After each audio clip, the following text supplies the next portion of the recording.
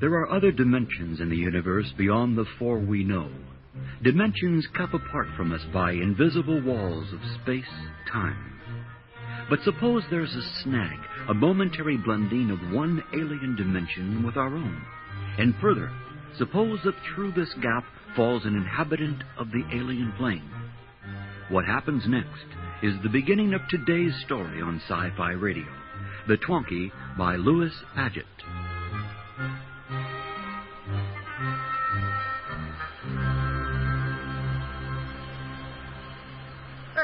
Hey, you. Wow. Yeah, you, Joe.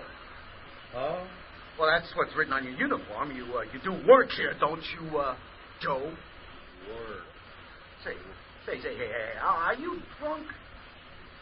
Wrong. Yeah, if you are, you're a history pal. Wrong. Hey, it's funny, I don't smell liquor on your breath. You're new here, aren't you?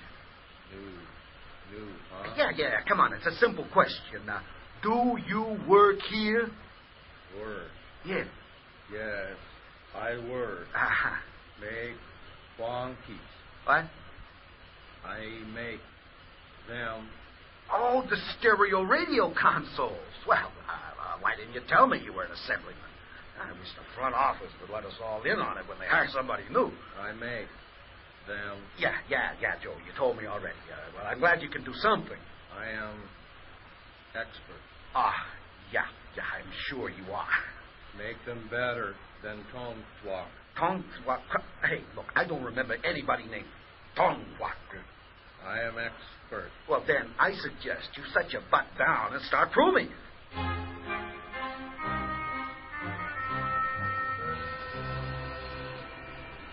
Almost done. Need shimmer tones. No shimmer tone. Odd. But these other Twonkies don't have shimmer tone. Must be okay. I'll put mine here with others. There. Now, must rest before I start on new one. Oh, my head hurts. How did I get here? Is this a dream?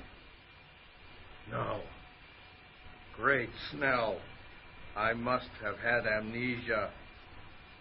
I ran into a temporal snag. Got to find it again and get out of here back to my own world.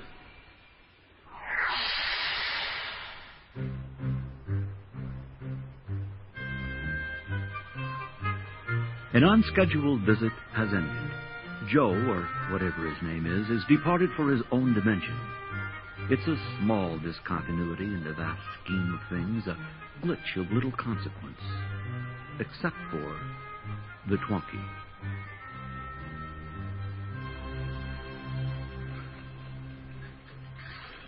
See, time is curved, and eventually it gets back to the same place where it started, and that's called duplication. What's that, dear?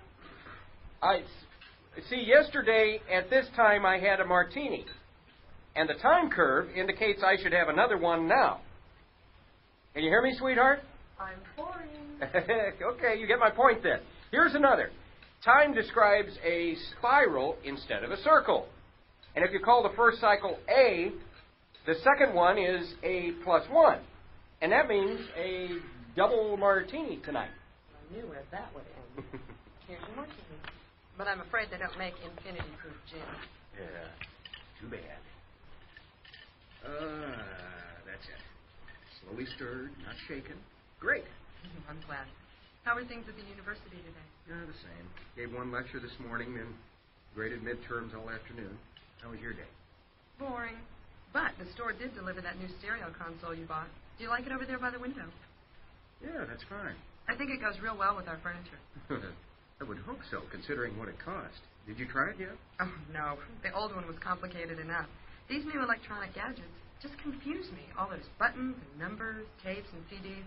Oh, you need to take a course in how to operate them. No, I just thought I'd wait till you got home so you could play with it. It's not so hard. I'll show you how. I got some new CDs we can listen to. You'll love them. You really think I can learn to work that thing? Sure. These new ones are pretty good, you know. They do everything but think. I wish they could wash the dishes. Or at least at the table. Well, it can make those chores more pleasant. Look, I'll put on something classical while you finish with the dinner. Okay. Have fun. Okay, let's see how this works now. Yeah, it would help to have it pulled in. There, that should do it. Now, the power switch is right here. It blew light. I hope this thing doesn't have a short. Psychology pattern checked and recorded. What? It sounded like a ham operator. I didn't think this would get shortwave. Yeah, no matter. Where are those CDs? Good. Nothing like a little Beethoven and a cigarette before dinner. Damn Nazis.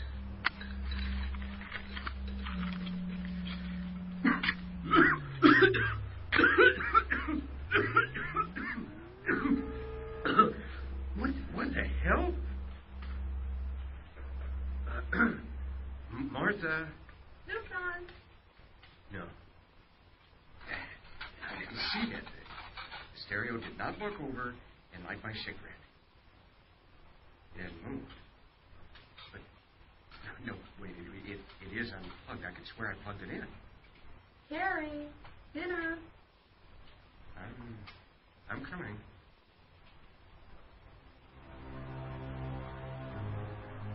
Honey, do you feel all right? You look a little pale. Yeah, I'm okay. I must have dozed off for a minute. Yeah, that's it. It must have been a dream. What's that, honey? Nothing. Well, something must be bothering you. You usually make a pig of yourself on my dumplings, but you've hardly had a bite. I'm sorry. And it's your last chance. For a week, anyway. Yeah. Are you sure you can get along without me? Yeah, I think so.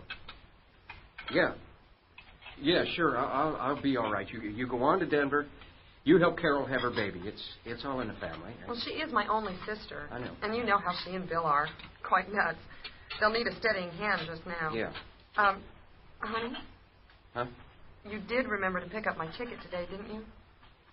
Oh, yeah, sure. Here it is. Oh, this flight is earlier than I thought. Well, I better finish packing. I'll be down in a minute.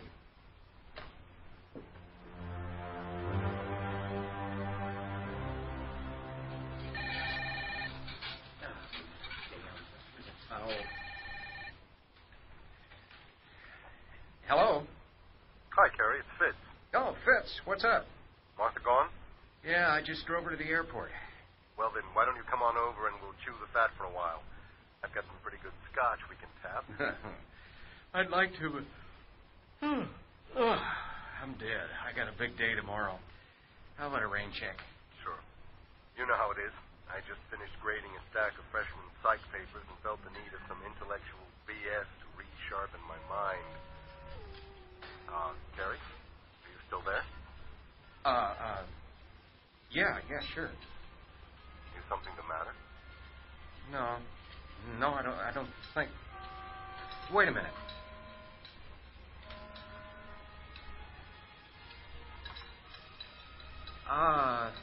Fitz, you still there? Yeah. What's going on? You know those new radio stereo consoles that can do about anything? Yeah. Well, mine's washing the dishes. Oh? Look, I'm not kidding. Now, maybe I'm having hallucinations or something, but the damn radio is washing the dishes. Wait a minute. This is a gag, right? No. And I don't think it's a hallucination either. That's your territory. Can you come over and test my knee jerks? I'll be there in 10 minutes. Have a drink ready. Yeah, you're going to need it.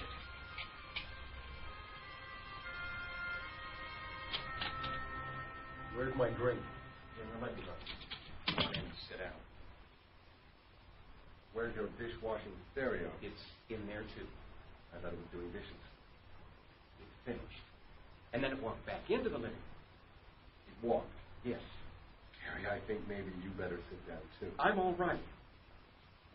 You say it washes and it walks? Yes. What else does it do? Oh, yes, and it lights my cigarettes. Really? Yes. Is there anything it can't do? Oh, yes. When it came back in here and parked itself, I thought I'd try out the radio. And it worked great on all the stations, really great. But then when I tried a CD, it wouldn't play at all. Oh, well, a minor matter. I mean, if it's a housework. Let's take a look at it. That's it. Over by the wall. It's a nice one. Mm-hmm. Otherwise, looks rather ordinary. Now stand back and watch this. What? I'm just going to take out a cigarette, like this, and... Well, what do you think of that? It's a robot of some kind. Huh? Only thing it can be. Where the hell did you get it? You don't seem too surprised. Well, but I am, though. I mean, I've seen robots on TV and in the shopping mall, of course, but I've never seen one that could light your cigarette. Who made it? Well, how should I know? The Mid-Eastern Radio Company, I suppose. Wait a minute. I don't quite understand. There's nothing to understand. I bought this console a few days ago. It was just delivered this afternoon, and then it started doing these strange things. You mean you didn't know it was a robot? No, of course not. I bought a radio stereo, and the damn thing seems alive to me. Well, I wouldn't say that. It's just some new kind of robot. I mean, what else is there to think? I suggest that you get in touch with the Mid-Eastern people tomorrow and check it out. Yeah, you bet I will. But right now, I'd like to try something else. What? I'd like to see what's inside it. That would be interesting. Yeah. Got a screwdriver?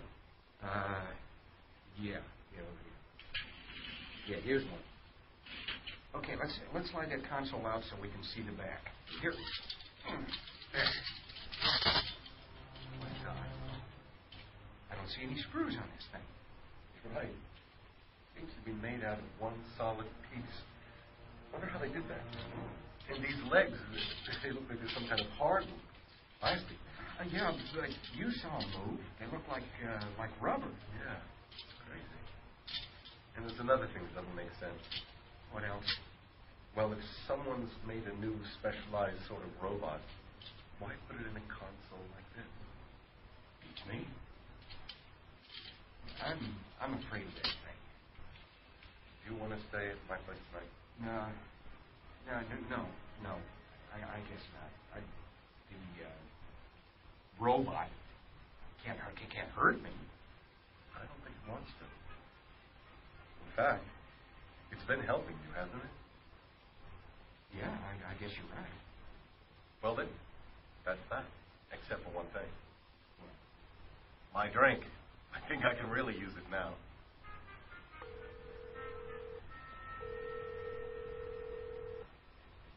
This is the Mid-Eastern Radio Company plant. Good morning. Yeah, good morning. My name is Kerry Westerfield. I got one of your new stereo radio consoles yesterday, and I'd like to ask you a few questions about it. Of course, sir. I hope it's satisfactory. You know your warranty is good for a year. Yeah, no, it's okay, but who made the thing? That's what I want to know. Oh. Well, I suppose we can find that out. Of course, I will need your serial number. Okay, that's the number on the back panel? Yes, sir. Okay, I've got it. It's 632. Very well, sir. Our computer records show the unit was completed and shipped out 2 weeks ago. Yeah, does it say who made it? No, sir. Would you like to speak to the assembly foreman in charge of those things? Yeah. Put him on, will you? Very well, sir. One moment. Assembly, this is Floyd. Yeah, are you the foreman? What can I do for you? Look, I just bought one of your new stereo consoles, number 632. I'd like to find out who made it. For sure. I keep the record slips right here. Good. What number did you say? 632. Slip is here, but there's no name on it. What does that mean? I guess no one signed off on the job. I don't know how they got by me. Sorry, I guess I can't Yeah. It works fine. Look, you might answer another question for me, though. Sure, if I can. How do you open the cabinet? You know, if you want to see inside? Well, we recommend you take it to your dealer for service. Well, yeah, I know, but how do you open it? It's really easy. Just unscrew the panel in the back. Yeah. Thanks. You're welcome. Bye.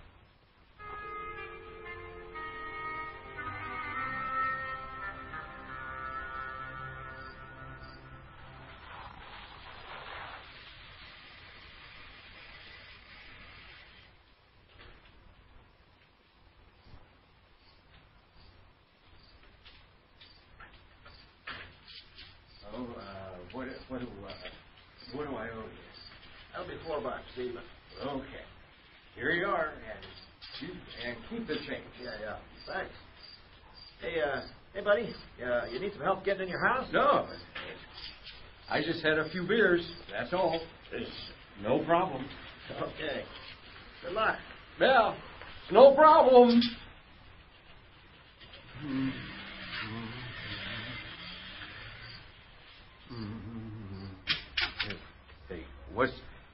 What's going on? Let go of me. What the hell was that? That light. Hey, what did you do? My beers. I can't feel them anymore. How? What a dirty trick. Listen, whatever you are, you mind your own business. If I want to get drunk, I'll get drunk. And I don't need your help to get sober. What am I doing? I'm lecturing on stereo. I gotta get control of myself. Easy, Gary. Take it easy. Yeah, okay. Forget about the robot. There, my morning lecture. Just read a chapter or two of this. Hey, wait a minute. I need that book. Give it here. Give it. Now, come on. All right? There, damn it. You try coming through a locked door.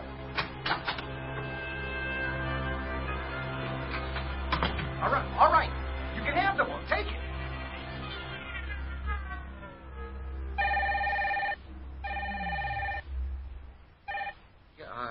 Yes. Gary, it's me. Fitz. What's up? Plenty. This damn robot's getting out of hand. What did it do now? Well, for openers, it sobered me up. That doesn't surprise me. No, I mean, it really sobered me up. From a solid 12-beer drunk. It took me nearly two hours to get in that shape, and the thing wiped out all the effects in a couple of seconds. Just by shining some kind of light ray on me. It doesn't make sense. It might. The vibrationary equivalent of thiamine chloride, perhaps. What? In a light ray? There's vitamin content in sunlight. Who knows? But the important point is that the gadget, whatever it is, isn't merely a robot. You're telling me. It's a dictator. It wouldn't let me read the book I needed for my lecture tomorrow either. It managed to pick the lock on my bedroom door to come after it. Sounds like it's really starting to interfere with you. Look, I'm really afraid of this thing. I still don't think that it means you any harm. But you're welcome to spend the night at my place. No damn stereo is going to chase me out of my own house. I'll take an axe to the thing first. Well, you know what you're doing, I suppose. Phone me if anything else happens. Yeah, okay. Otherwise, I'll see you tomorrow at lunch.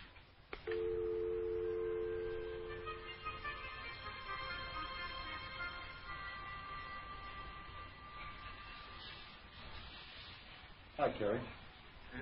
Sit down. No more problems last night, I guess? Oh, I just didn't sleep too well, that's all. What's that? It's the library's copy of Casson's social literature. Thing won't let me have mine. But there's something funny about this book. Funny? Yeah. I don't... This morning I went into the library and I looked at this book. I read it all right, but But it doesn't. It didn't mean anything to me. It's just words. Read it now.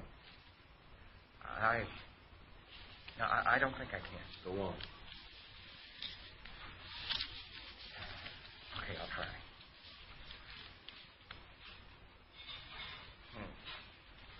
I can't. I can see it.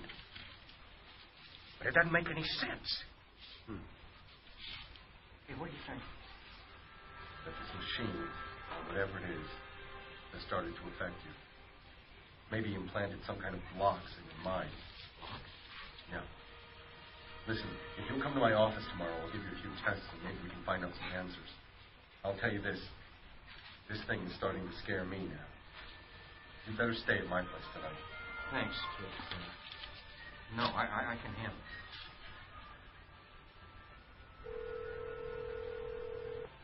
Hello? Martha, good morning. When did you get back? About an hour ago. Can you come over? I'm worried about Carrie. What's the matter with him? I don't know. Please come right away. I'll be right there.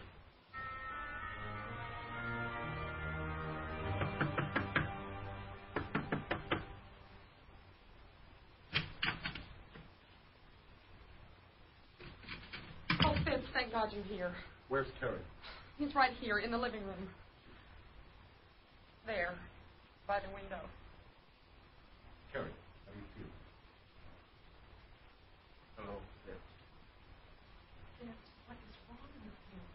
Is he sick? I mean, should I call a doctor? Have you noticed anything strange about your little stereo? Well, no, why?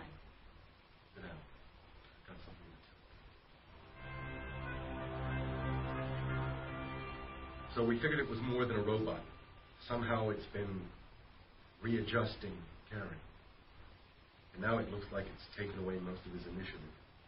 But nobody on Earth could have made something like that. I agree. Seems to be the product of a well-developed culture, quite different from ours. On some other planet, perhaps. It's such a specialized thing that it naturally fits into a complicated culture. But I do not understand why it looks exactly like a Mid-Eastern radio stereo console. Camouflage? But why? Let's look at this logically. Imagine a civilization where a gadget like that has its place. I can't think about that. Fitz, I'm too worried about Carrie. I'm all right. It seems to be some kind of monitor. In this other civilization, perhaps everyone has one. Maybe only a few, ones who need it. It keeps them in line. By destroying initiative? I don't know. It worked that way in Carrie's case. In others, I don't know. I don't want to talk anymore. Carrie needs a doctor. After he's tended to, then we can decide what to do about that thing. It'd be rather a shame to wreck it. But I suppose it's the only thing. Oh, Fitz, look out! What? Let go!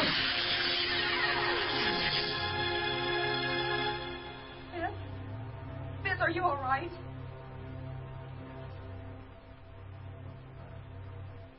I'm okay, but it grabbed you, and that beam of light, what did it do to you? I don't know. What? The stereo, Fitz, what did it do? Stereo. Is there something wrong with it, Martha? I'm afraid I'm not much of a repairman. Oh, it did do something, just like it did to Carrie. It's a monster. Come now, Martha. It's a fine stereo. Carrie told me it had all the latest gadgets. You told me it changed Carrie. Don't you even remember? What? I'm sorry, Martha. I guess I'm a little stupid today. I can't quite understand what you're talking about. Now, I'm afraid I've got to go, or I'll be late for my class. See you soon. Carrie? Carrie, please come back. Yes, Martha.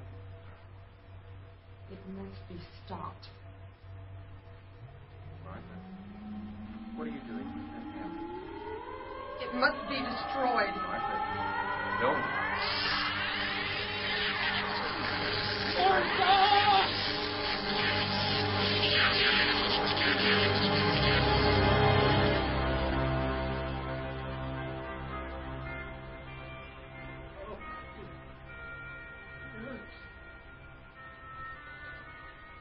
remember the stereo, the damn stereo. It's alive. It's killed Martha. My God, that's the last thing you'll ever see.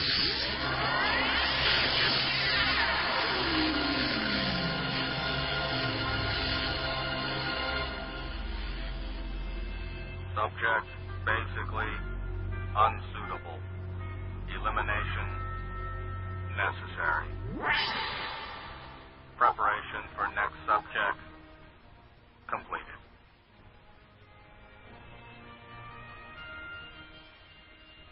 All right, we'll take it. You're doing the right thing. It's quiet, isolated, and the price is quite reasonable. Yeah. I don't know about that, but it's just what we've been looking for. Of course, an unfurnished place would run a good bit less, but... Well, see, we haven't been married long enough to get any furniture. Oh. I think this will work out just fine. I kind of like the furniture. So, sweetheart?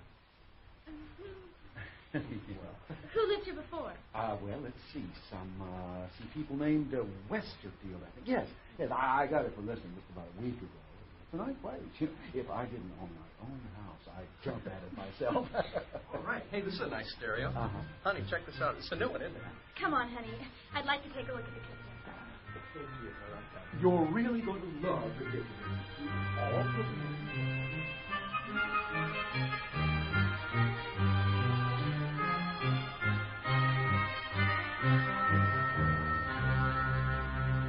Our cast featured Greg Loso as Kerry, Mary Criswell as his wife Martha, and Charles Carroll as Fitz. The alien Joe was played by Matthew Scott Carlton, and the foreman was Gary Moody. Other characters were portrayed by Fleur Phillips and Oscar Wills. The original story, The Twonky, was written by Louis Padgett and adapted and directed for Sci-Fi Radio by John O. Williams. All music and sound effects were created by Ron DiIulio. The series producers are Kevin Singer and Ron DiIulio. Support for the program has been provided by a grant from the Corporation for Public Broadcasting.